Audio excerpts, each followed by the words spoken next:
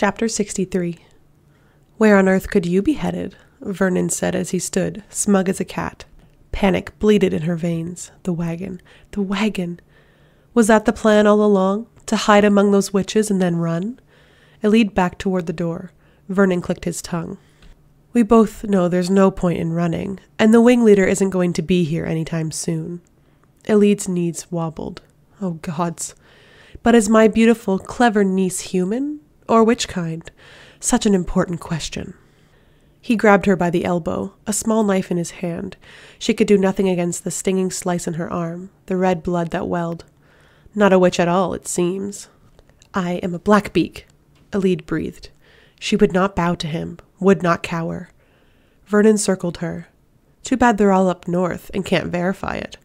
Fight, fight, fight, her blood sang. Do not let him cage you. Your mother went out fighting. She was a witch, and you are a witch, and you do not yield. You do not yield. Vernon lunged, faster than she could avoid in her chains, one hand gripping her under the arm while the other slammed her head into the wood so hard that her body just stopped. That was all he needed, that stupid pause, to pin her other arm, gripping both in his hand while the other now clenched on her neck, hard enough to hurt, to make her realize that her uncle had once trained as her father had. You're coming with me. No. The word was a whisper of a breath. His grip tightened, twisting her arms until they barked in pain. Don't you know what a prize you are? What you might be able to do? He yanked her back, opening the door. No, she wouldn't let him take her, wouldn't. But screaming would do her no good. Not in a keep full of monsters. Not in a world where no one remembered she existed or bothered to care. She stilled, and he took that as her acquiescence. She could feel his smile at the back of her head as he nudged her into the stairwell. Blackbeak blood is in your veins, along with our family's generous line of magic. He hauled her down the stairs, and bile burned her throat. There was no one coming for her, because she had belonged to no one. The witches don't have magic, not like us, but you, a hybrid of both lines. Vernon gripped her arm harder, right over the cut he'd made, and she cried out. The sound echoed, hollow and small, down the stone stairwell. You do your house a great honor, Aloud. Vernon left her in a freezing dungeon cell. No light, no sound save for the dripping of water somewhere. Shaking, Aloud didn't even have the words to beg as Vernon tossed her inside. You brought this upon yourself, you know, he said, when you allied with that witch and confirmed my suspicions that their blood flows through your veins. He studied her, but she was gobbling down the details of the cell. Anything to get her out. She found nothing. I'll leave you here until you're ready. I doubt anyone will notice your absence anyway. He slammed the door, and darkness swallowed her entirely. She didn't bother trying the handle. Manon was summoned by the Duke the moment she set foot in Maas. The messenger was cowering in the archway to the Eyrie, and could barely get out the words as he took in the blood and dirt and dust that still covered Manon. She'd contemplated snapping her teeth at him just for trembling like a spineless fool, but she was drained, her head was pounding, and anything more than basic movement required too much thought. None of the 13 had dared to say anything about her grandmother, that she had approved of the breeding. Sorrel and Vesta trailing mere steps behind her, Manon flung open the doors to the Duke's council chamber, letting the slamming wood say enough about what she thought of being summoned immediately. The Duke, only Kaltain beside him, flicked his eyes over her. Explain your appearance. Manon opened her mouth. If Vernon heard that Aelin Galathinius was alive, if he suspected for one heartbeat the debt that Aelin might feel toward Aloud's mother for saving her life, he might very well decide to end his niece's life. Rebels attacked us. I killed them all. The Duke chucked a file of papers onto the table. They hit the glass and slid, spreading out in a fan. For months now, you've wanted explanations. Well, here they are. Status reports on our enemies, larger targets for us to strike. His Majesty sends his best wishes. Manon approached. Did he also send that demon prince to my barracks to attack us? She stared at the Duke's thick neck, wondering how easily the rough skin would tear. Parrington's mouth twisted to the side. Roland had outlived his usefulness. Who better than to take care of him than your 13? I hadn't realized we were to be your executioners. She should indeed rip out his throat for what he tried to do. Beside him, Kaltain was wholly blank, a shell. But that shadow fire. Would she summon it if the Duke were attacked? Sit and read the files, wing leader. She didn't appreciate the command and let out a snarl to tell him so, but she sat and read. Reports on Elwy, on Melisande, on Fenharrow, on the Red Desert, and Wendlin, and on Terrasen. According to the report, Aelin Galathynius, long believed to be dead, had appeared in Wendland and bested 4 of the Velg princes, including a lethal general in the king's army, using fire. Aelin had fire magic, Elide had said. She could have survived the cold. But that meant magic. Magic still worked in Wendlin, and not here. Manon would bet a great deal of the gold hoarded at Blackbeak Keep that the man in front of her, and the king in Rifthold, was the reason why. Then a report of Prince Aidan Ashriver, formal general of Adarlan, kin to the Ashrivers of Wendlin, being arrested for treason, for associating with rebels. He had been rescued from his execution mere weeks ago by unknown forces. Possible suspects: Lord Ren Alsbrook of Terrasen, and Lord Cael Westfall of Adarlan, who had loyally served the king as his captain of the guard until he joined forces with Aedion this past spring and fled the castle the day of Aedion's capture. They suspected the captain hadn't gone far, and that he would try to free his lifelong friend, the crown prince. Free him. The prince had taunted her, provoked her, as if trying to get her to kill him, and Roland had begged for death. If Cael and Aedion were both now with Aelin Galathynius, all working together, they hadn't been in the forest to spy, but to save the prince, and whoever that female prisoner had been, they'd rescued one friend, at least. The Duke and the king didn't know. They didn't know how close they'd been to all their targets, or how close their enemies had come to seizing their prince. That was why the captain had come running. He had come to kill the prince, the only mercy he believed he could offer him. The rebels didn't know that the man was still inside. "Well?" the Duke demanded. "Any questions?" "You have yet to explain the necessity of the weapon my grandmother is building. A tool like that could be catastrophic. If there's no magic, then surely obliterating the Queen of Terrasen can't be worth the risk of using those towers. Better to be over-prepared than surprised. We have full control of the towers." Manon tapped an iron nail on the glass table. "This is the base of information, wing leader. Continue to prove yourself, and you will receive more." Prove herself? She hadn't done anything lately to prove herself, except shred one of his demon princes and butcher that mountain tribe for no good reason. A shiver of rage went through her. Unleashing the prince in the barracks hadn't been a message then, but a test, to see if she could hold up against his worse and still obey. "Have you picked a coven for me?" Manon forced herself to give a dismissive shrug. "I was waiting to see who behaved themselves the best while I was away. It'll be their reward." "You have until tomorrow." Manon stared him down. "The moment I leave this room, I'm going to bathe and sleep for a day. If you or your little demon cronies bother me before then, you'll learn just how much I enjoy playing executioner. The day after that, I'll make my decision." "You wouldn't be avoiding it, would you, wing leader?" "Why should I bother handing out favors to covens that don't deserve them?" Manon didn't give herself one heartbeat to contemplate what the matron was letting these men do as she gathered up the files, shoved them into Sorrel's arms, and strode out. She had just reached the stairs to her tower when she spotted Astrid leaning against the archway, picking her iron nails. Sorrel and Vesta sucked in their breath. "What is it?" Manon demanded, flicking out her own nails. Astrid's face was a mask of immortal boredom. "We need to talk." She and Astrid flew into the mountains, and she let her cousin lead, let Abraxos follow Astrid's sky-blue female until they were far from Morath. They alighted on a little plateau covered in purple and orange wildflowers, its grasses hissing in the wind. Abraxos was practically grunting with joy, and Manon, her exhaustion as heavy as the red cloak she wore, didn't bother to reprimand him. They left the wyverns in the field.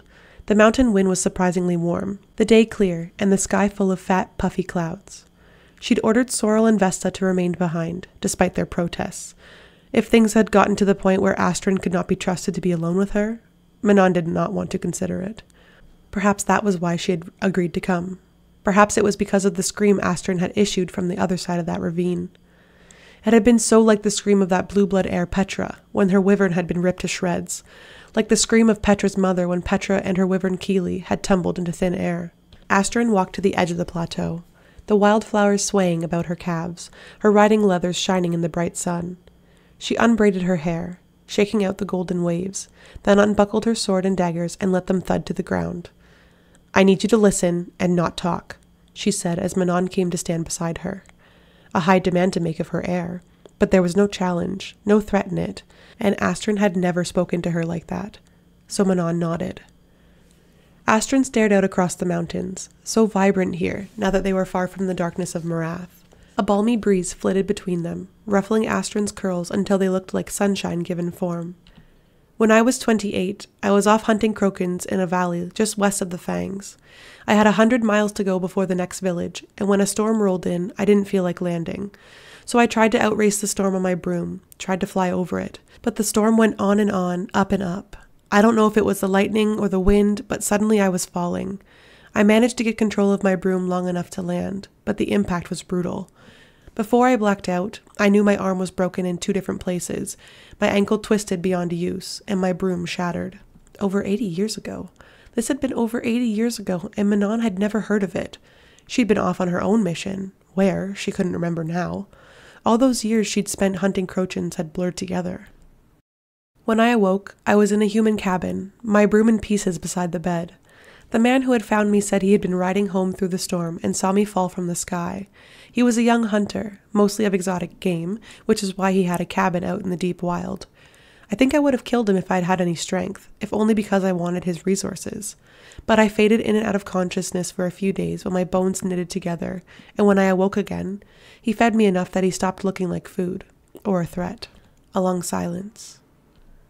I stayed there for 5 months. I didn't hunt a single crochin. I helped him stalk game, found ironwood, and began carving a new broom, and we both knew what I was, what he was, that I was long-lived and he was human. But we were the same age at that moment, and we didn't care. So I stayed with him until my orders bade me to report back to Blackbeak Keep, and I told him. I said I'd come back when I could. Manon could hardly think, hardly breathe over the silence in her head. She'd never heard this, not a whisper. For Astron to have ignored her sacred duties, for her to have taken up with this human man? I was a month pregnant when I arrived back at Blackbeak Keep. Manon's knees wobbled. You were already gone, off on your next mission. I told no one, not until I knew that the pregnancy would actually survive those first few months. Not unexpected, as most witches lost their offspring during that time. For the witchling to grow past the threshold was a miracle in itself. But I made it to 3 months, then 4, and when I couldn't hide it anymore, I told your grandmother. She was pleased, and ordered me on bed rest in the keep, so nothing disturbed me or the witchling in my womb. I told her I wanted to go back out, but she refused. I knew better than to tell her I wanted to return to that cabin in the forest. I knew she'd kill him. So I remained in the tower for months, a pampered prisoner. You even visited, twice, and she didn't tell you I was there. Not until the witchling was born, she said. A long, uneven breath. It wasn't uncommon for witches to be overprotected of those carrying witchlings, and Astron, bearing the matron's bloodline, would have been a valued commodity. I made a plan. The moment I recovered from the birth, the moment they looked away, I'd take the witchling to her father and present her to him. I thought maybe a life in the forest, quiet and peaceful, would be better for my witchling than the bloodshed we had. I thought maybe it would be better for me. Astron's voice broke on the last 2 words. Manon couldn't bring herself to look at her cousin. I gave birth. The witchling almost ripped me in 2 coming out. I thought it was because she was a fighter, because she was a true Blackbeak, and I was proud. Even as I was screaming, even as I was bleeding, I was so proud of her. Astron fell silent, and Manon looked at her at last. Tears were rolling down her cousin's face, gleaming in the sunshine. Astron closed her eyes and whispered onto the wind. She was stillborn. I waited to hear that cry of triumph, but there was only silence. Silence, and then your grandmother. She opened her eyes. Your grandmother struck me. She beat me, again and again. All I wanted was to see my witchling, and she ordered them to have her burned instead. She refused to let me see her. I was a disgrace to every witch who had come before me. I was to blame for a defective witchling. I had dishonored the Blackbeats. I had disappointed her. She screamed it at me again and again, and when I sobbed, she... Manon didn't know where to stare, what to do with her arms. A stillborn was a witch's greatest sorrow and shame. But for her grandmother, Astron unbuttoned her jacket and shrugged it off into the flowers. She removed her shirt and the one beneath until her golden skin glowed in the sunlight, her breasts full and heavy. Astron turned, and Manon fell to her knees in the grass. There, branded on Astron's abdomen in vicious, crude letters was one word: unclean. She branded me. had them heat up the iron in the same flame where my witchling burned, and stamped each letter herself. She said I had no business ever trying to conceive a black beak again, that most men would take one look at the word and run. 80 years. For 80 years she had hidden this. But Manon had seen her naked, No, she hadn't. Not for decades and decades. When they were witchlings, yes, but... In my shame, I told no one. Sorrel and Vesta. Sorrel knew because she was in that room. Sorrel fought for me, begged your grandmother. Your grandmother snapped her arm and sent her out. But after the matron chucked me into the snow and told me to crawl somewhere and die, Sorrel found me. She got Vesta, and they brought me to Vesta's eyrie deep in the mountains, and they secretly took care of me for the months that I couldn't get out of bed. Then one day, I just woke up and decided to fight. I trained, I healed my body, I grew strong, stronger than I'd been before, and I stopped thinking about it. A month later, I went hunting for Crochans, and walked back into the keep with 3 of their hearts in a box. If your grandmother was surprised I hadn't died, she didn't show it. You were there that night I came back. You toasted in my honor and said you were proud to have such a fine second. Still on her knees, the damp earth soaking into her pants, Manon stared at that hideous brand. I never went back to the hunter. I didn't know how to explain the brand, how to explain your grandmother, or apologize. I was afraid he'd treat me as your grandmother had, so I never went back. Her mouth wobbled. I'd fly overhead every few years, just to see. She wiped at her face. He never married, and even when he was an old man, I'd sometimes see him sitting on that front porch, as if he were waiting for someone. Something was cracking and aching in Manon's chest, caving in on itself. Astrid sat among the flowers and began pulling on her clothes. She was weeping silently, but Manon didn't know if she should reach out. She didn't know how to comfort, how to soothe. I stopped caring, Astrid said at last, about anything and everything. After that, it was all a joke and a thrill, and nothing scared me. That wildness, that untamed fierceness, they weren't born of a free heart, but of one that had known despair so complete that living brightly, living violently, was the only way to outrun it. But I told myself, Astrid finished buttoning her jacket, I would dedicate my life wholly to being your second, to serving you, not your grandmother, because I knew your grandmother had hidden me from you for a reason. I think she knew you would have fought for me, and whatever your grandmother saw in you that made her afraid, it was worth waiting for, worth serving. So I have. That day Abraxos had made the crossing, when her 13 had looked ready to fight their way out should her grandmother give the order to kill her, Astrid met her stare. Sorrel, Vesta, and I have known for a very long time what your grandmother is capable of. We never said anything because we feared that if you knew, it could jeopardize you. The day that you saved Petra instead of letting her fall, you weren't the only one who understood why your grandmother made you slaughter that Crochan. Astrid shook her head. I am begging you, Manon. Do not let your grandmother and these men take our witches and use them like this. Do not let them turn our witchlings into monsters. What they've already done, I am begging you to help me undo it. Manon swallowed hard, her throat achingly tight. If we defy them, they will come after us, and they will kill us. I know. We all know. That's what we wanted to tell you the other night. Manon looked at her cousin's shirt, as if she could see through to the brand beneath. That is why you've been behaving this way. I am not foolish enough to pretend that I don't have a weak spot where witchlings are concerned. This was why her grandmother had pushed for decades to have Astrid demoted. I don't think it's a weak spot, Manon admitted, and glanced over her shoulder to where Abraxos was sniffing at the wildflowers. You're to be reinstated as second. Astrid bowed her head. I'm sorry, Manon. You have nothing to be sorry for, she dared add. Are there others whom my grandmother treated this way? Not in the 13, but in other covens. Most let themselves die when your grandmother cast them out. And Manon had never been told. She had been lied to. Manon gazed westward across the mountains. Hope, Elide had said. Hope for a better future, for a home. Not obedience, brutality, discipline, but hope. We need to proceed carefully. Astrid blinked, the gold flecks in her black eyes glittering. What are you planning? Something very stupid, I think.